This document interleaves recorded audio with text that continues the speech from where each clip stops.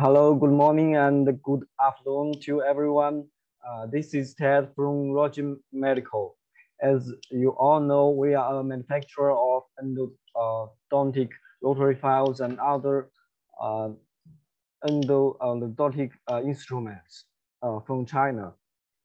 And today we are honored to invite Dr. Waleed Kurdi to speak for us. And his topic today is 6 minutes from drilling to filling. I think I don't need to say much about Dr. Kurdi because you all are very familiar with him. He's an endodontist with rich experience in RTC treatment. And now I will hand over to Dr. Kurdi and our webinar today starts.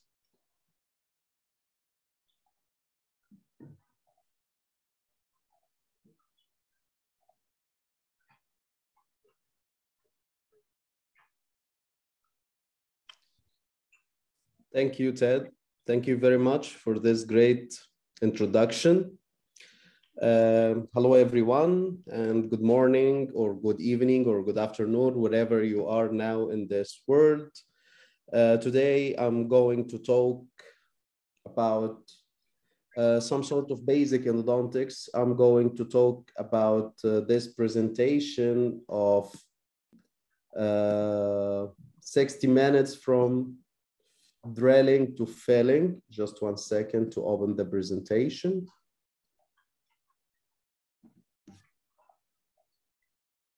Okay. 我的视频是不是可以关了？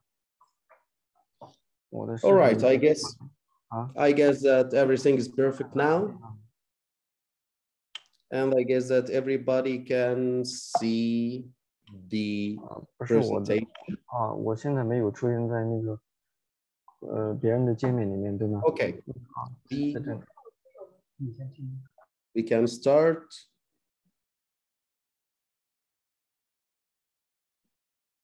All right. Okay, we can start.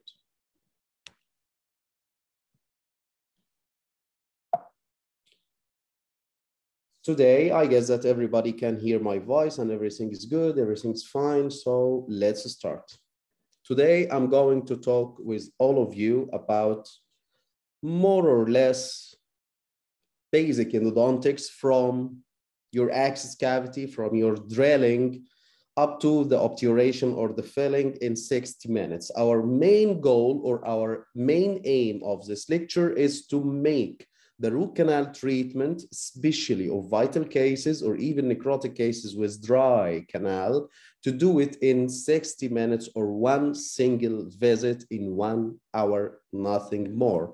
And in this, of course, we will need to consider a very effective and safe and good rotary files, and indeed a more easier obturation technique.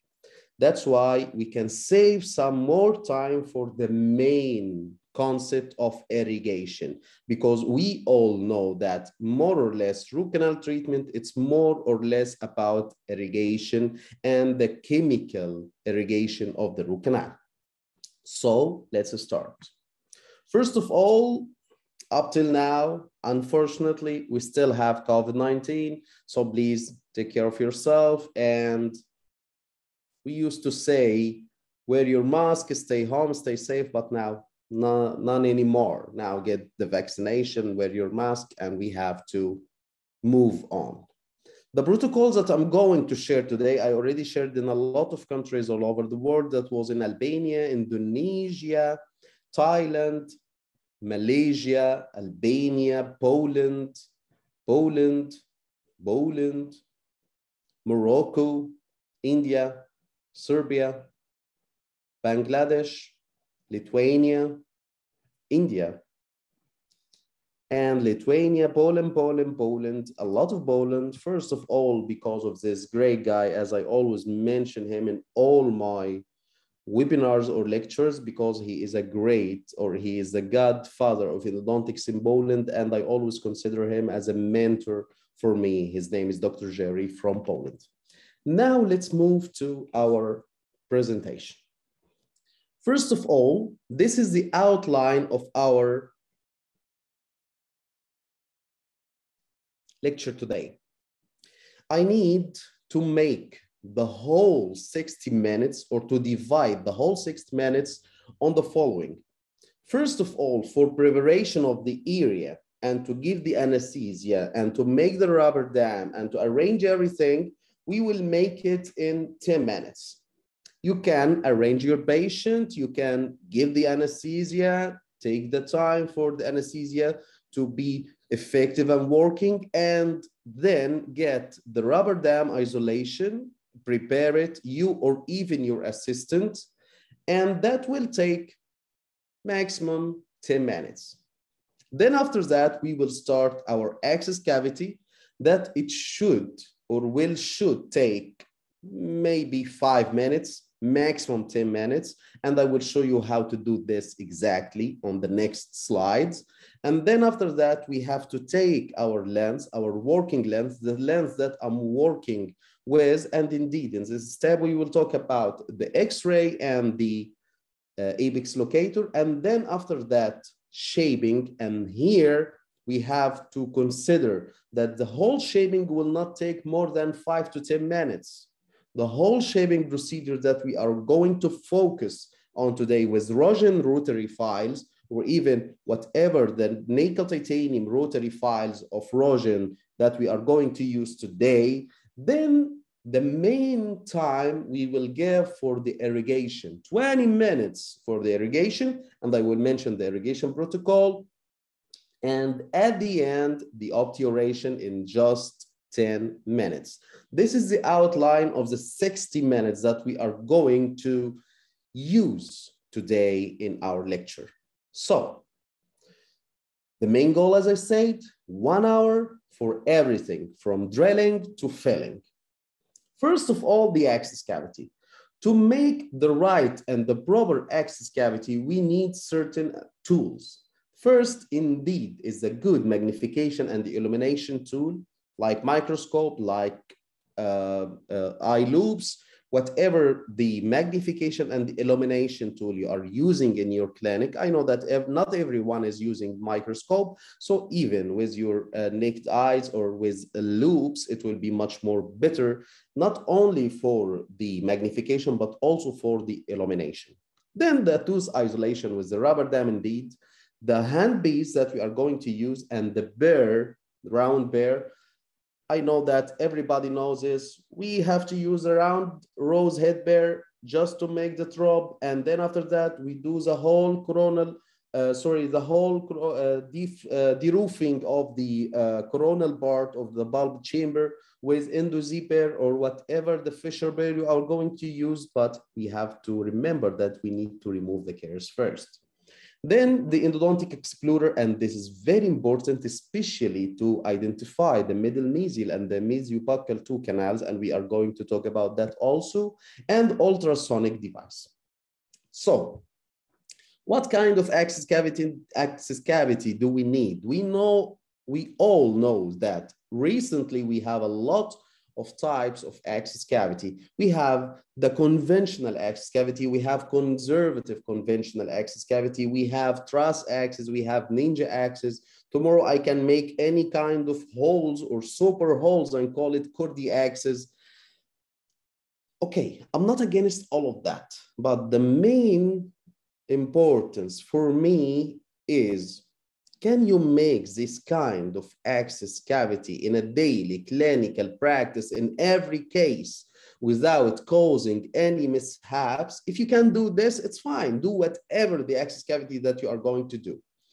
The guys who did truss or ninja access, they claim that this will increase or enhance the structural integrity of the tooth after root canal treatment. But unfortunately, most of the studies talking about that are in vitro studies, and they are neglecting more factors, more important factors, like, for example, occlusal stresses or the occlusal forces, like for example, that the tooth outside the patient mouth or in vitro is completely different than with the periodontal ligament inside the patient mouth.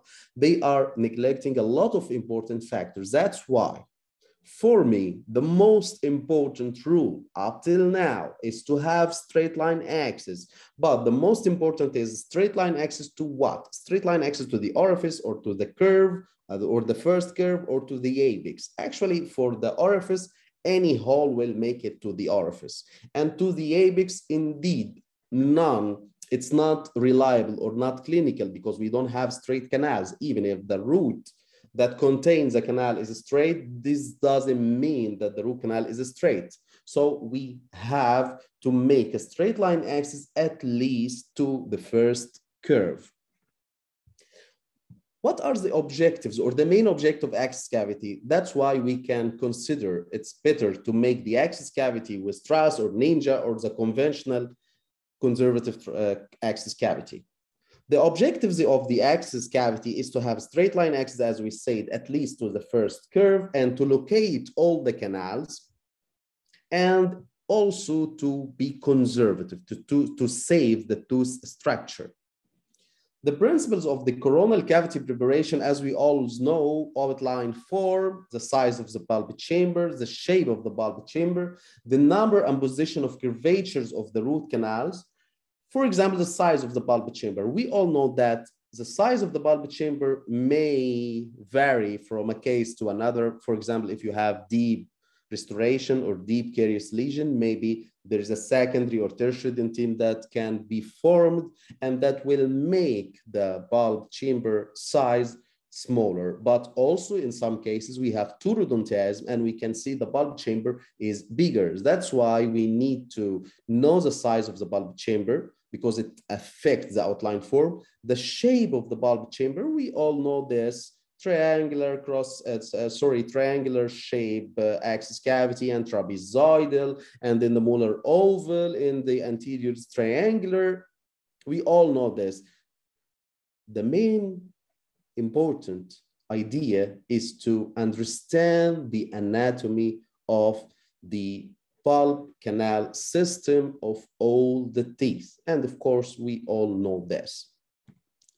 Also, number and position and curvature of the pulpy chamber, because we have a lot of variations. Sometimes we can see molarized premolar. Sometimes we can see a molar with 1 or 2 canals.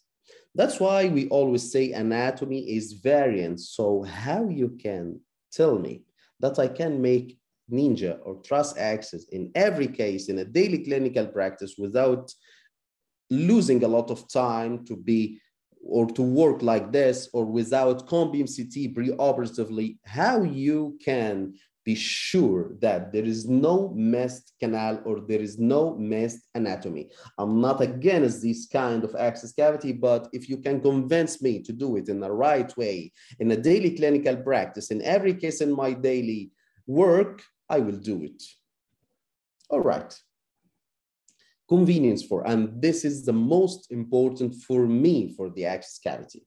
For the convenience form, we have to have unobstructed access to the canal orifice, direct access to the apical curvature or whatever, if we have double curvature, complete authority over the shaping or enlarging instrument or the rotary instrument that I'm going to use. And also sometimes we can do extension to accommodate for obturation or even for shaping. For example, look at this case here. And I will point here on this lower isolated third molar. Here you can see that the axis is mainly distal. If I did not do this flaring to the wall or the mesial wall here before I start my shaping or my obturation, indeed, I will not be able to shape the whole canal or to negotiate the second curve. That's why I always say that that is very important to make your axis cavity as convenient as it will help you to do the shaping and the obturation. Another very important topic is to completely remove the caries and the old filling in the canal, or sorry, in the tooth before you start, because sometimes you can remove the caries, you can remove the previous restoration, and you will find that the tooth is untreatable. The tooth is unsavable. You cannot save the tooth. It's let's say untreatable. So you have to remove the caries first. Not only because I am not allowing more bacteria inside the canal when I'm doing my shaping, but also, and this is very important to see if the tooth is hopeless or untreatable or not. So please remove all the caries and all the old fillings before you start. It's very, very, very important. Toilet of the cavity, and that's why we always say sometimes we do the coronal pre-buildup, and this just to make like a path for the sodium hypochlorite to toilet the whole cavity, and also to help us when we start the shaping inside the root canal, that will increase the debridement of the bacteria with the irrigation indeed. This is a very, very, very important and nice systematic review talking about and comparing the types of the access cavity. I advise all of you to see it. It's very nice and very important. You can see it. It's already free on internet. You can see it. And the research question was, is there an improvement in the fracture resistance or structural integrity between truss and conservative access cavity and ultra conservative access cavity rather than the traditional access cavity? And the conclusion was, of course not. Of course not. And by the way, this systematic review was talking about everything, about the amount of debridement in every access cavity, the amount of problems that may happen in the apical part with this kind of access cavity. And the conclusion was, please keep it in your mind. Make your access cavity as small as practical, as small as convenient, as small as will not affect or harm your working lens determination, working lens shaping, working lens obturation. So keep in your mind, the rule of the access cavity is to make it as small as practical. All right. And that was the main conclusion that I want to put it in your mind. Let's see how we do this access cavity. Here, for example, we have a distal carious lesion on this upper second premolar.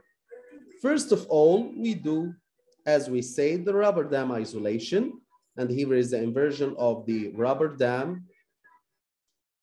Then I put my wedge here to support the enamel margin indeed. Then I start now with my Fisher Bear to remove whole carious lesion before I start. And by the way, I was sure that this case is apical,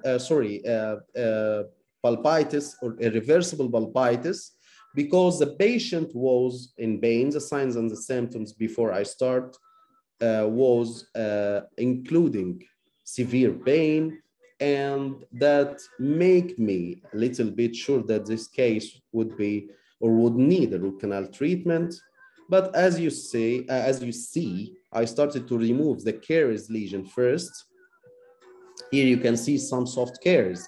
And if we have this kind of soft caries, most probably we think, or we expect that this case will need root canal treatment, of course. With the coolant, I started to remove the enamel unsupported part. And then I started to remove the carious dentin deeper, a little bit without coolant, because sometimes it's better to remove the soft caries without coolant. Then I started to make my seal again. I removed the previous seal, and now I'm finishing the enamel margin. Then I put my liquidam again to have the best seal.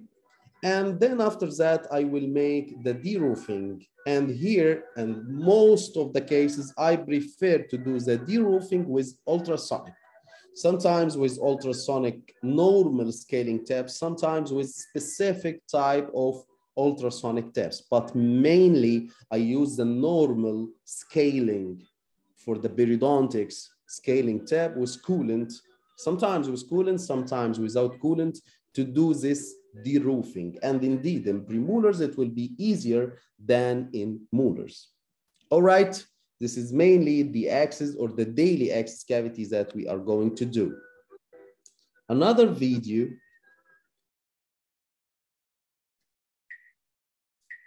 Here, this case, unfortunately, she has the same problem. And here, as you see, with the round bear, I started to make the drop on the mesial half of the molar. As we all know, this is a first upper molar, and the bulb chamber mainly in the anatomy of these upper molars will be constantly on the mesial part of the molar. Here you can see, here is a bulb drop. Then I will start to do my de-roofing with ultrasonic tap.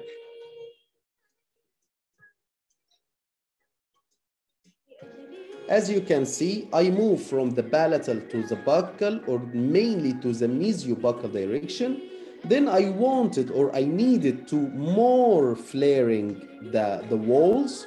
I found my ultrasonic tap is not very, indeed, will not be very cutting or efficient as the ultrasonic tap. That's why I needed to extend my axis cavity a little bit. So I did this flaring, and now I can see the whole bulb chamber of my tooth. So I can start with the ultrasonic to do some kind of axis refining.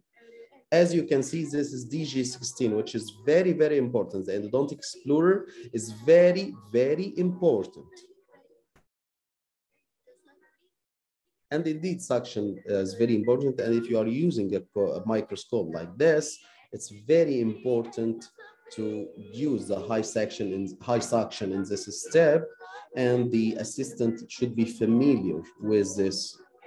As you can see, this is the axis cavity with the sodium hypochlorite inside this pulp chamber, which is very, very helpful indeed to make the toilet of the cavity. And here is our Rogin orifice opener. And you can see how we start our root canal treatment. So the axis cavity with this very conservative traditional axis cavity with the concept straight line axis that leads to the first curve. And this is the axis cavity. Now I'm going to talk about the middle mesial canal and the MB2 before I'm going to the shaping.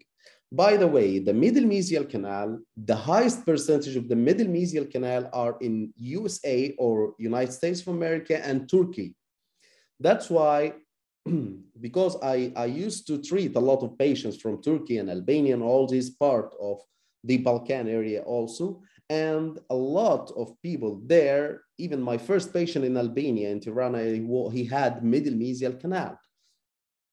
And I did that in front of the participant in the clinic, and it was a live demonstration, and he had a middle mesial canal. So middle mesial canal simply, mainly is present, yes. How to determine or to recognize or to shape or to locate the middle mesial canal? Look at this video and let's talk after that. Here is the lower first molar, and the middle mesial canal is mainly on the lower first or second or third molars, lower molars mainly, between the mesiobuccal canal and the mesiolingual canal. First of all, you need to make isthmus troughing. In every case of lower molars, you have to do this isthmus troughing with ultrasonic between the mesiobuccal canal and the mesiolingual canal. Even if you don't have a middle mesial canal, you have to do this isthmus cleaning, because the root canal, it's not a root canal, it's a root canal system. Then after that, you will use DG16 or the end probe, and also any kind of stiff file, but the tip is non-cutting, because I don't want to make a middle mesial canal. I need to negotiate a middle mesial canal if it's there. For example, here, in this case, there is no middle mesial canal. And I showed you this case, even I don't have a middle mesial canal, just to tell you that cleaning or isthmus troughing of this part between the mesiobuccal and the mesiolingual canal is a must. In every lower molar, you have to clean this isthmus between the mesiobuccal and the mesiolingual canal in the lower molars. Even if you don't have middle mesial canal, you have to clean it, because it contains a lot of debris, a lot of bacteria, and you have to maximize your debridement, and you have to maximize your cleaning inside the root canal system. And as I showed you, there is no middle mesial canal here. But in the next video, we have a middle mesial canal. Here, for example, we have a middle mesial canal. After cleaning the isthmus, I can see, I can recognize, I can negotiate it with a DG16 or any kind of non-stiff cutting file, stiff non-cutting tab file like DFinder. And then after that, I start to negotiate it and shape it with, here is, for example, the Rogin orifice opener, which is a very nice orifice opener to be used in the first 2 or 3 millimeter of negotiating the middle mesial or even the mesiobuccal canal 2 or MB2 that I'm going to show you on the next slide. When you negotiate a canal or a narrow canal like this, I'm completely against using best files immediately. And I know that recently on Facebook and this media, you can see I will negotiate the whole MB2 or middle mesial canal with BAS file. We have this BAS file. This BAS file is the best. No, actually, I'm totally against using the BAS file before using hand file first. And if you want to put your hand file inside the canal, you have to do some coronal flaring with the orifice opener first. That's why I prefer to use the orifice opener. Here for the MB2, the same protocol, and please look at this case. Here, for example, I already have MB2, and after doing this coronal flaring with Rogin orifice opener and negotiating with the DFinder, especially DFinder, I start to do my shaping with 20/04, 25/04 maximum. I stop at 25 or maximum 30/04 in some cases, especially if the canal is completely separate than the mesiobuccal one. Here is, you can see how flexible is the Rogin files, how effective on cutting, especially in such cases.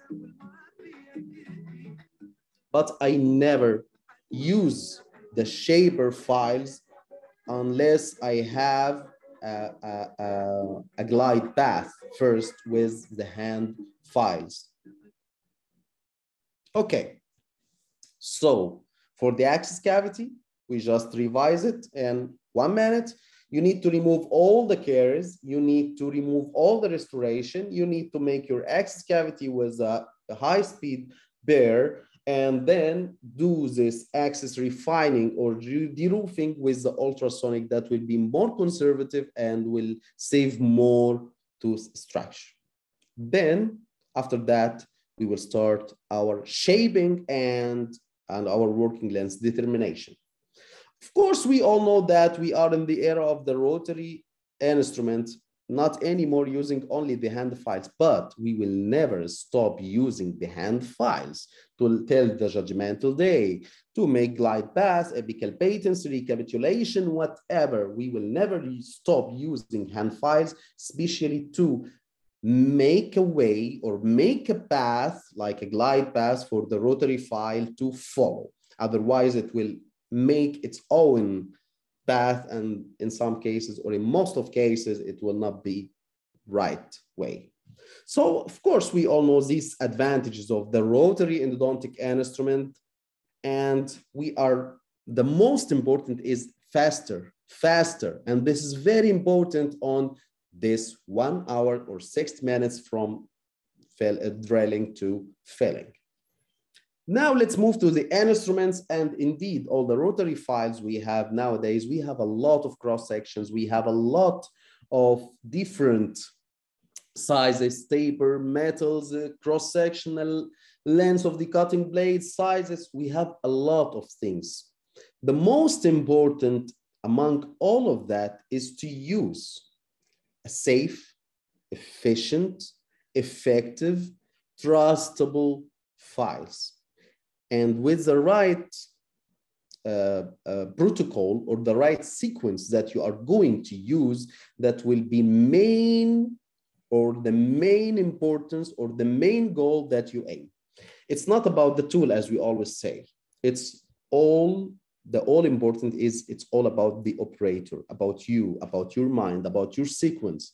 That's why most of the files nowadays are heat-treated nickel titanium or controlled memory nickel titanium files. They are mostly not bad, but the most important is to use your sequence, your mind inside the root canal, not only the file, because any kind of rotary file or any kind of nickel titanium file or any kind of metallurgy, they have advantages and they have limitations. That's why you have to completely understand the weakness point and the strongest point among your files that you are going to use.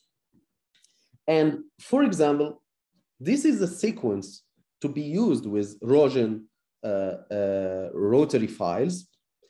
Here in Egypt, of course, they have all the sizes and all the tapers, but I always prefer to do coronal flaring first, and then I make my glide paths with hand files, and then I start my shaping with 2004 and 2504. I don't use 2506, or even you can use it in some bigger canals, but I'm talking about the main sequence that I'm using daily in a daily practice. I use 2004, 2504, 3004. Sometimes, in some cases, I go to 2506 or 3504. But as we mentioned, the concepts, the principles, the sequence that we are going to use mainly are depending on this. Straight line axis, as we mentioned, coronal flaring, as we are going to talk, and how it helps more the working length determination, canal exploration, working length, patency, glide path, and recapitulation, and finally the apical width. Everybody's asking me what size you should stop your shaping at, and we are going to mention that in a hurry. First of all, the working length determination. And as we always say, this is a very histological diagram that we always see in our daily practice wherever we go, in any kind of text box or any kind of presentation. And the most important for me is how to determine the working length. Where exactly should I stop my shaping? And among the methods to determine this, we have the radiograph X-ray or the old Engel method to for working length determination. We have the tactile sensation. We have the paper point technique. And finally, we have the main electronic apex locator. Which one of this we should depend on? Of course, the working length determination by the apex locator. But sometimes, I'm not talking here about that radiograph is not important. It is important indeed. Tactile sensation, in some cases, if you have apical constriction, is very important, and this will be enhanced in your hands and your mentality with the experience.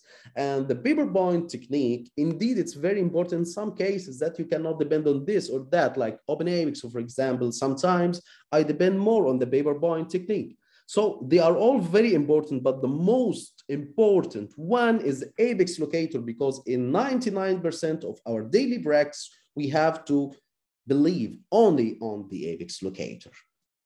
The history of apex locator, we are not going to talk about this. We have up till now 6 generations, the first and the second generation, and the third generation. Starting from the third generation, we started to use the impedance or the frequency. That's why most of the apex locators that we have in our daily practice now are mainly multiple frequency apex locator.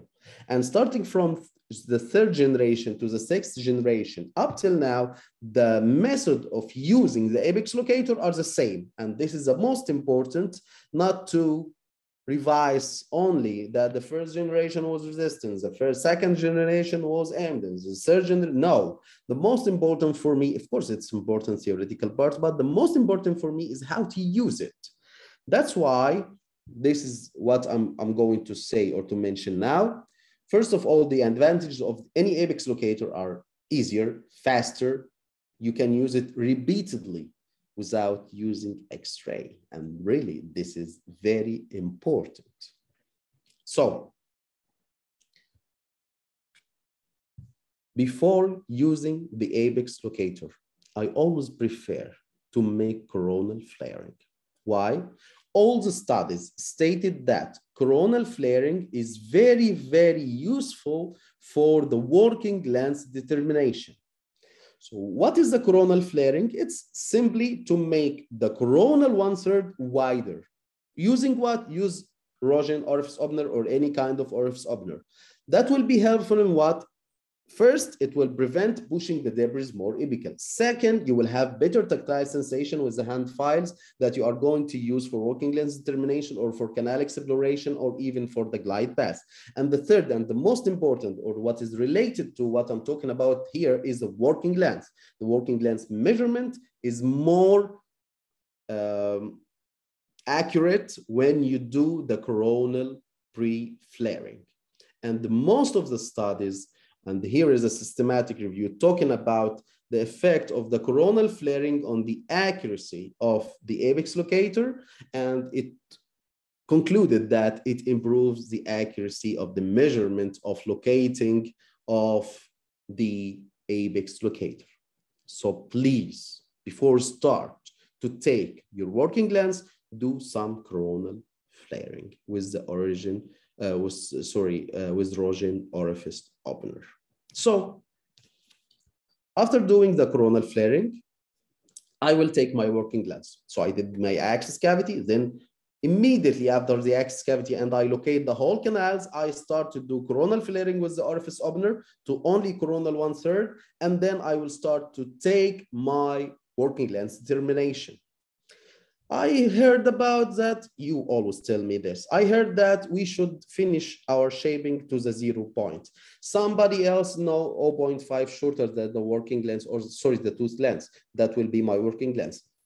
Either this school or that school, they all depend on the zero reading.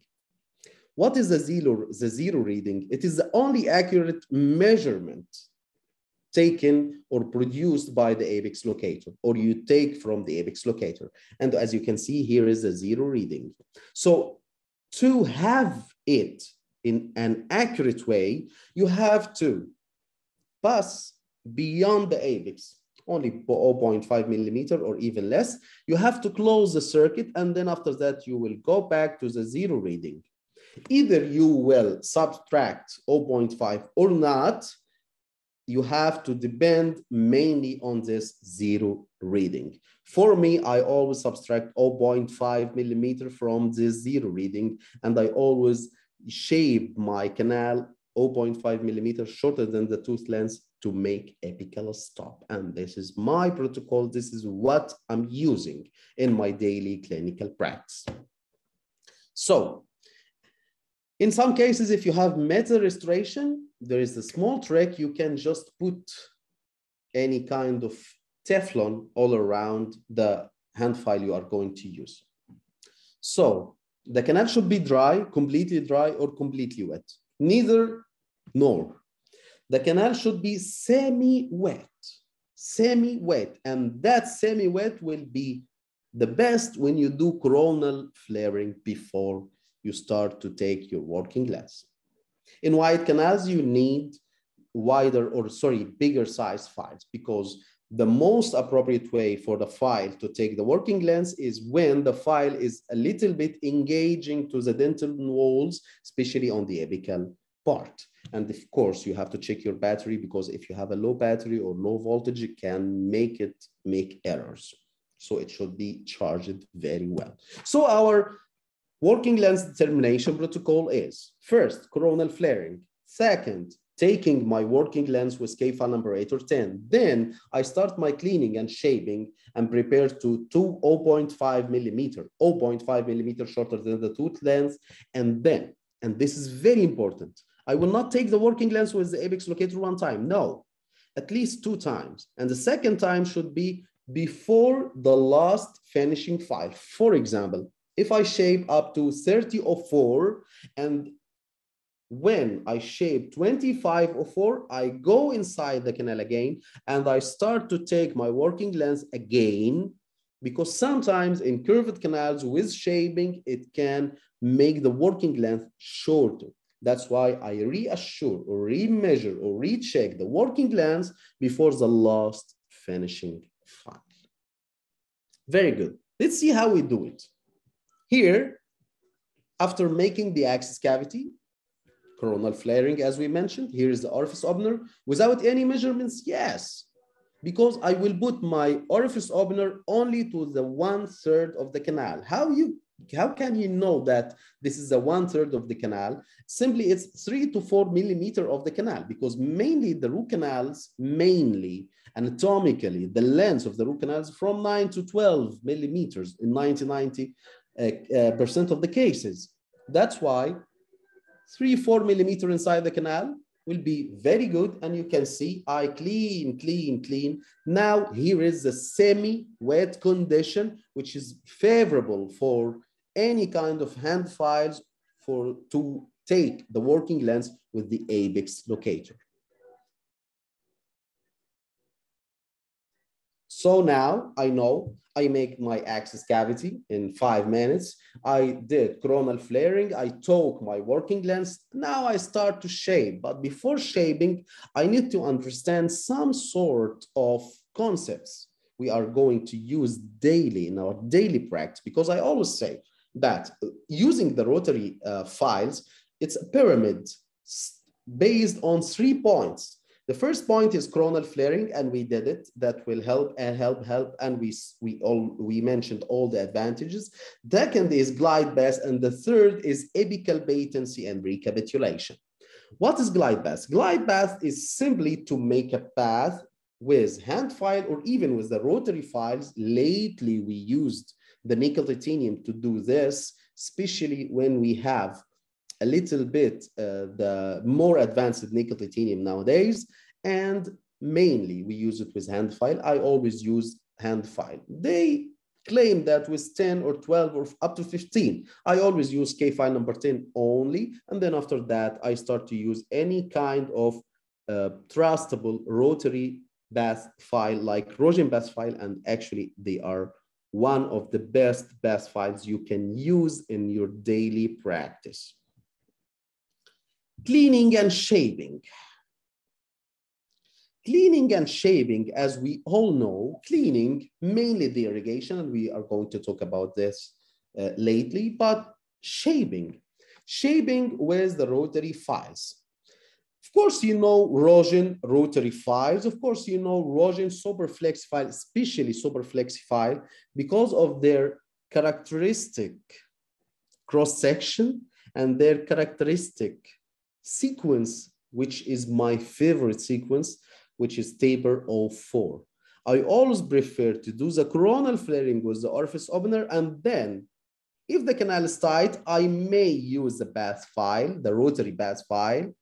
But if not tight, I go directly to 20/04, 25/04, 30/04 in most of cases, but in wider canals or in some cases, I go to 35/04.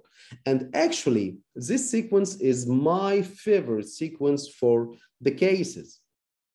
And the cross-section of this Rogin gold files are one of the best to be used in our daily clinical practice, because really it's very effective, and also it's very, very flexible. And indeed in shaping, we need both of that. We need the file to be effective in cutting and also to be flexible with a degree of flexibility to respect the canal anatomy. Then the patency. Patency, indeed, patents mean the apex is patent. And indeed, we don't make the apex patent with very big files. No, we will not do this violation, but we always say we do this patency only with K file number 10. And this is very important to decrease the postoperative pain, decrease the dental mud, the debris trapped in this part, to decrease everything. It's very important. Don't think that you will harm the perioapical tissues. No, indeed, no. Now, after that, I will go to the irrigation and the irrigation protocol, which is the cleaning part. And of course, we know that the ideal irrigant that we are going to use should be bactericidal, remove the smear layer, lubricate the canal, dissolve vital and necrotic tissues, and how to activate this irrigant with sonic or even with ultrasonic. The properties of ideal irrigant, as we mentioned, are all of that. But the most important part is to know that sodium hypochlorite, our holy irrigation liquid, is the main. I will just upload the whole slide and then I will talk about it. Sodium hypochlorite, our holy solution, is the main irrigation solution that we use in a daily clinical practice. It does everything except removing the smear layer. That's why I go to EDTA solution to remove the smear layer.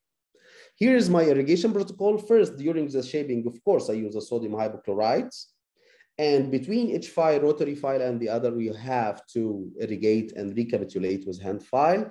And then after you completely finish your shaping, you start to do irrigation with EDTA solution and with activation for 1 minute to remove the smear layer. Then I separate with normal saline for each canal. And then I start to use the sodium hypochlorite again to go inside the canal and start to increase my effect of the bactericidal effect of the sodium hypochlorite inside the dentinal tubules and the penetration inside the dentinal tubules.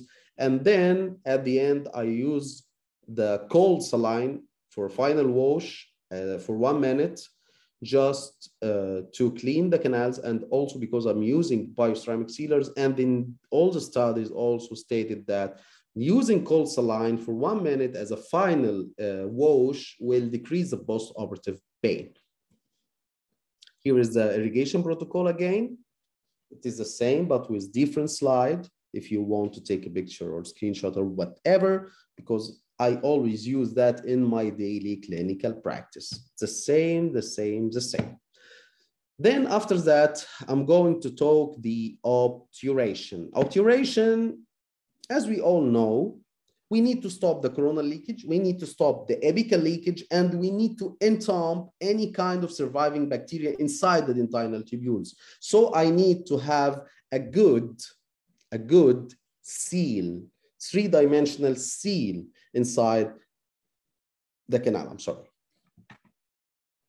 Usually, or traditionally, conventionally, we use a cold technique. And I know that most of my colleagues are using the cold lateral condensation up till now. But the most important of cold lateral condensation is to use it in the right technique. So I will upload the whole slide and I will talk about the right way to use the cold lateral condensation.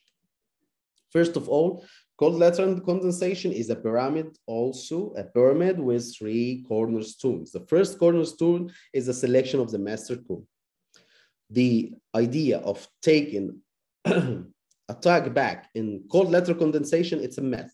You will not have the perfect tug back if you are going to use the cold lateral condensation in the right way. Why? Because simply, if you, for example, shape your canal to 3004, you have to put master cone 30 indeed, but with smaller taper, like 3002. Why? To allow for any kind of accessory or auxiliary Guttapercha cones. And of course, the spreader. So you will not have this kind of perfect tug back. So the most important is to check the retention resistant form. More is the resistant form. The resistant form is the Guttapercha cone will not go beyond the apical stop you already created. So the selection of the master cone, the first cornerstone is to use the same size but with less or different taper. Then after that, you have to isolate and dry the canal, and then you check the master cone for the resistance, the retention form, and then you will start your sealer, whatever bioceramic or resin or whatever, and you have to understand that in lateral condensation, you are depending more on the sealer, not on the Guttapercha. Then you will put your master cone to tell the working length, and then, of course, after filling the canal with the sealer. And for me, I prefer with this technique to use bioceramic sealer. And nowadays we have cheaper bioceramic sealers all over the world. Then after that, the second cornerstone is the right choice of the spreader. You have to choose the right spreader that can go inside the canal up to 1-2 millimeters shorter than the working length. It's very important. So if you put, for example, the blue one, which is 30, and it didn't reach 2 millimeters shorter than the working length, you have to go to the smaller red one, for example. The second is the right choice of the auxiliary. For example, if you choose here, or you did choose here the blue spreader, which is 30, you have to use what kind of auxiliary? 30? No, you have to use 25, smaller auxiliary than the size of the spreader. Why? Because the Guttapercha is a rubbery elastic material, and it will just go back again after you compact it laterally with the spreader. The cold lateral condensation or cold lateral compaction, it has certain advantages indeed, especially the working length control. But also it has some sort of disadvantages like the voids and increase the sealer Guttapercha ratio because you are depending more on the sealers. That's why I prefer with cold lateral condensation to use bioceramic sealer, and in the second rank, resin sealer, but of course not zinc oxide and eugenol. For the warm techniques, it's mainly, we are using mainly the heat to heat in the Guttapercha. So we depend more here on the Guttapercha. Mainly, we have warm vertical compaction, and we have continuous wave compaction and the modifications, but mainly I will talk here about the steps of the main warm vertical compaction. The master cone, same size, same taper. Yes, here you will have the right tug back and you will have the right retention and resistant form. And you have to know that up till now, cold lateral condensation is not considered as obturation or acceptable obturation technique, unfortunately. So after you put your master cone and you check it, you have to check the heat plugger that you are going to use of system B. And then you will put your sealer, and then you will put your master cone and cut the master cone with the heated plugger 3 to 5 millimeters shorter than the working length, and then you will inject the Guttapercha and compact, inject and compact. This is mainly the warm vertical compaction, but actually the bioceramic sealer are not heat tolerable or heat loving sealers. They don't like or don't tolerate the heat of system B or whatever the device you are going to use. That's why we need to take the best of this warm compaction and the best of the sealers, and we need to have more or less a combination between both of them. That's why this is the technique that I'm using in my daily practice, which is hot modified technique, which originally and mainly and firstly described by my dear great friend, Dr. Alfredo Yandolo and Dr. Dina Abdellatif. They are the owners of this great techniques. And actually since 7 years, I'm using this technique in my daily practice, and it gave me the best results with bioceramic and with hot devices or system B. Simply, I will just tell you how we do it. First of all, I dry the canal with one paper point only. because bioceramic sealer loves water. So we don't need a very dry canal. Second, we put the master cone. We have to check the master cone, retention and resistant form. We have to check the plugger. We have to check the hand plugger, and we have to check the heated plugger that we are going to use. And then after that, I need to check where exactly, or to check what. I need to check my heated plugger and my hand plugger not to be 3-5 millimeter shorter. No, here it's only 5-7 millimeter shorter than the working length. And then I start to inject my bioceramic sealer. And this is very important. That's why I will show you this video. Here we have two problems. Here, the tip of the bioceramic sealer should not be, yes, here as you can see, it's locked. This is wrong. It should not be locked inside the canal.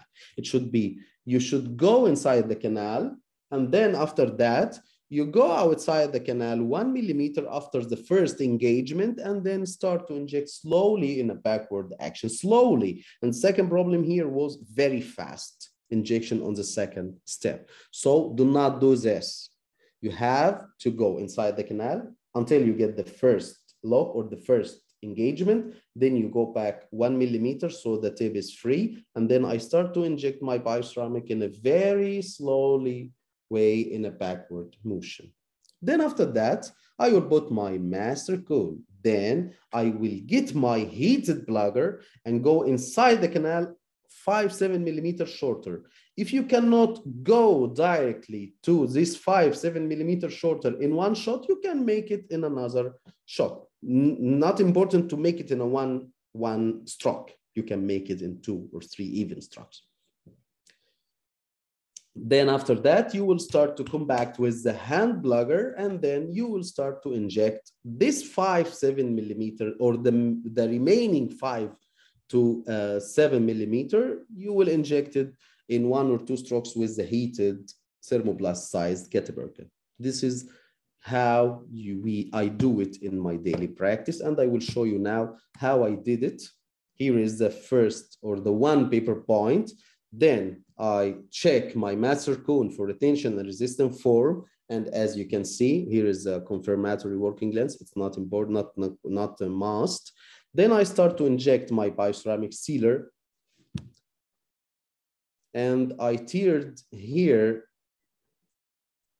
only from the orifice or the coronal part, just to make it easier for me to inject the bioceramic also and put the master cone on the other canal. And then I also tiered here, as you can see. And then I will start to go the 5-7 millimeter shorter. And then after that, after compacting, I will start to inject my thermoblast size Getteberger and back for the remaining 5-7 millimeter.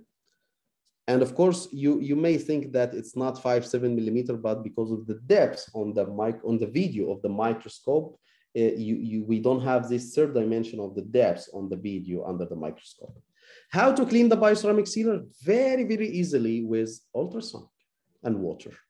If resin, we need to clean it with alcohol or a lot of things. We need to clean the access cavity after using the resin sealer. That's why bioceramic sealer actually is very, very good to enhance or to help us to have this 60 minutes from drilling to filling. And here is after obturation and the composite restoration below, because the time is, and here is after we finish. Another case, here we have a broken file in the radix intimolaris. After we remove the crown, we made the isolation. With the ultrasonic, we do some access refining, sometimes with coolant, sometimes without coolant. Why access refining? To remove all the coronal Getteberger. I don't know why. And then after that, you can see here is the mesiobuccal and the mesolingual distobuccal and the broken file in the distolingual canal. So I will first start to remove the file in the distolingual canal. with ultrasonic, and then after that I will take, because it's not the topic of what we are going to talk today, then after that I will use the Leo pen to take the file out, as you will see here. After engaging with the file with the Leo pen, we remove the file. So we are going now, that was in 20 minutes or 25 minutes. I will start now to remove the Getaperca with one of the best Getaperca removal retreatment files, Rogin retreatment files. I say it very loud. One of the best files to remove the Getaperca are Rogin retreatment files. They are really, you can see how take the Getaperca all around it, one of the best. Then after that, I started to shape with 20, 25, 30, or 40, the same visit.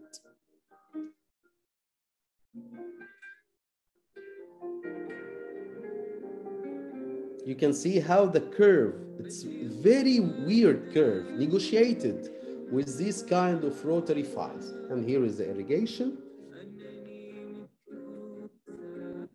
You can see, yes, I have to get back. You can see here this isthmus part with the Getaperca inside. I have to clean it with isthmus with ultrasonic device. So we need to clean this and do isthmus troughing for 1 or 2 millimeter.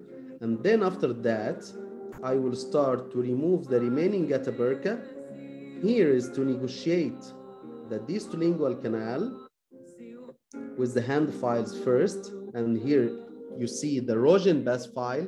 As I told you, one of the best files to be used to negotiate the canal. And as you can see, all negotiated, but my files were fatigued.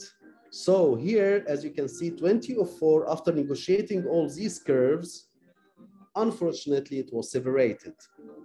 And they are really nice to be easily bypassed after that with the hand files, Defender, my warrior, and with the reciprocating hand piece, I could be able to bypass it in, let's say, 15 minutes maximum.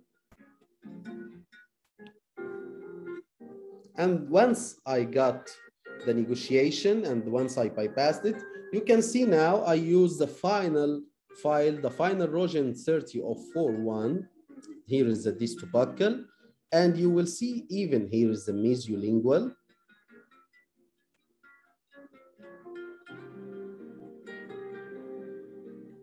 The mesiobuccal. It respects the curve, yes, it respects the curve. And now to the distolingual with the broken file, you will see here is the engagement. Even you can see the file is moving because of the engagement. Yes, we use it in bypassing. Yes, of course, you can depend it on bypass. Yes, indeed. Of course, after bypassing with hand files, you can see the master cone. Here is the master cone. You can see the deep apical split here on the mesial and the dovetail on the distal.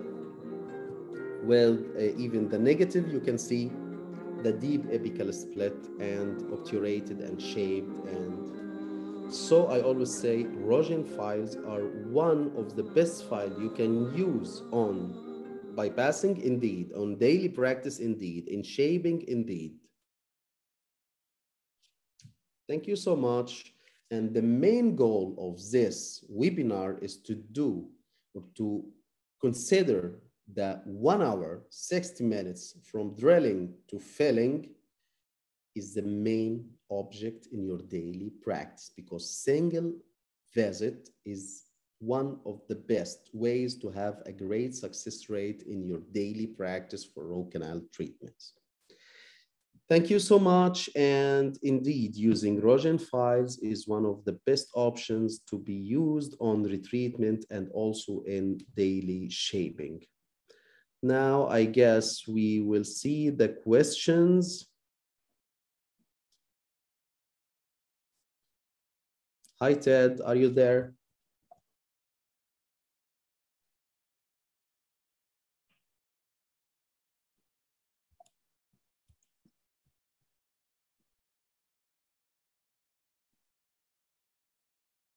Okay. Now let's see the questions. First of all, we have the first question. Do you think the torque and speed need to be changed for each file system, or what do you think the best torque and speed? The best torque and speed to be used with any kind of any rotary file should be according to the manufacturer structure, according to the manufacturer instructions. If the manufacturer said 300 RPM or 1.5 Newton per centimeter torque, so you follow it. Do not change the torque and speed rather than what the manufacturer said, because they tried it so much and the best is what they are giving you. So do not change the torque and speed for each file. According to the manufacturer instructions, use it. We have another question. Which file you use to treat calcified canals? According to the case. By the way, calcification always starts on the coronal part. Calcification, as we say, always start on the coronal part. So once you open the calcification on the coronal or even up to the middle part, it will be easier later on the apical part. For me, I always use Rogin orifice opener. Once I did ultrasonic troughing, once I did negotiation with DG16, once I started to, under the magnification, to negotiate or to see that here is the difference between, or according to the outline, here is the point of the entry that I'm going to go inside, I use the Rogin orifice opener because I can a little bit make some force on it. How to do the apical gauging? The apical gauging, usually we do it with the hand files, like K files, but as I know, or as come to my knowledge, that the best file to do it was light speed or LS, or yes, light speed file, because it can take the only taper of the apical part for the apical gauging or gauging.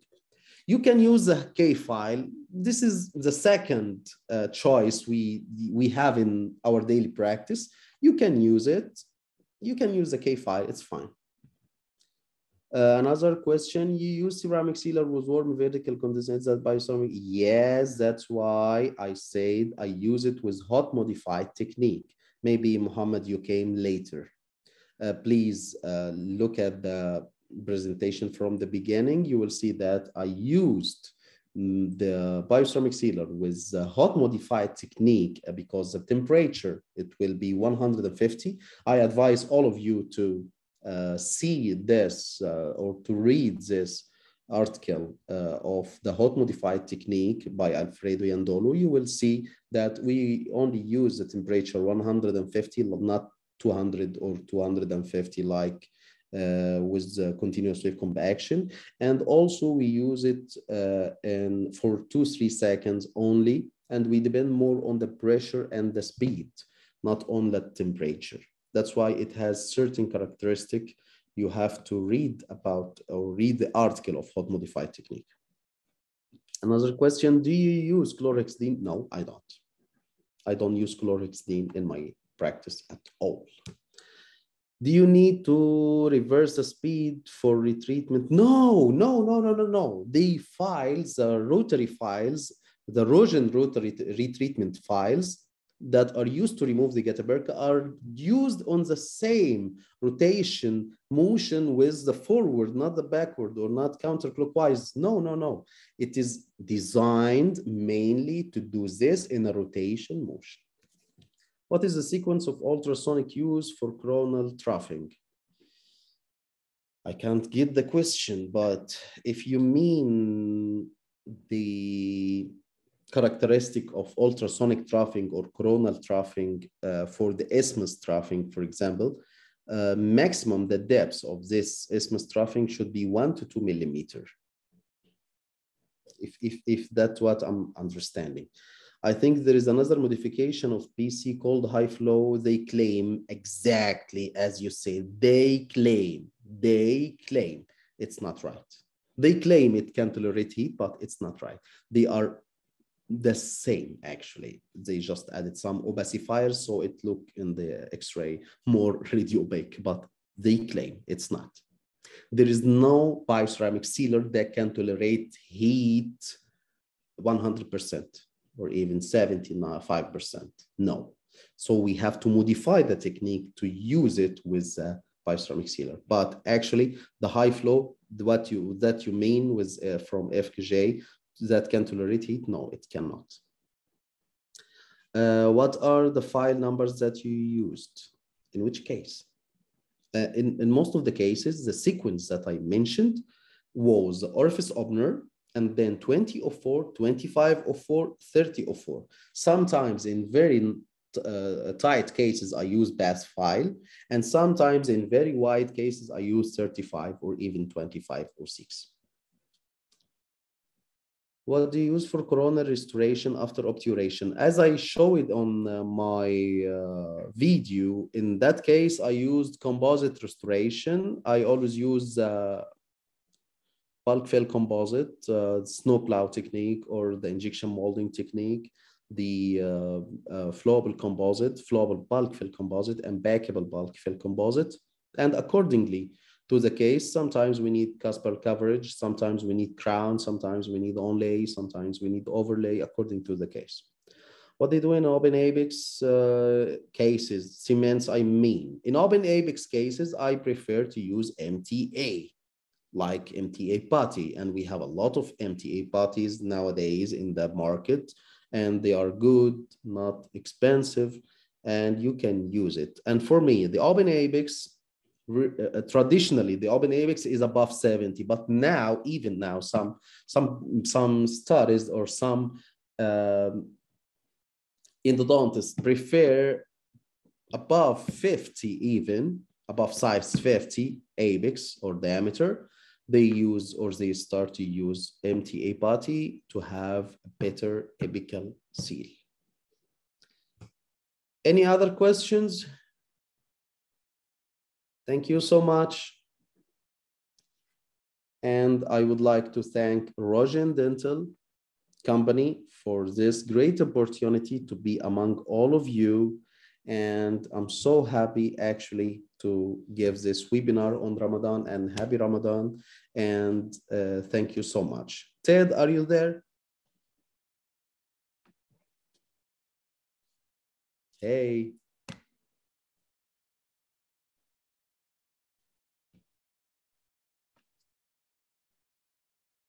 Ted, I think that the presentation is a little bit late. That's why they cannot hear me.